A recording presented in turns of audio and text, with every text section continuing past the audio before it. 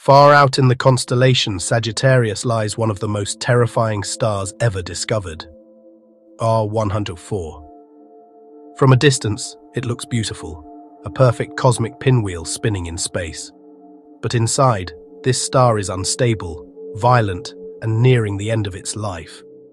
One day, WR104 will collapse in a massive hypernova, an explosion so powerful it can release more energy in seconds than our sun will produce in its entire lifetime.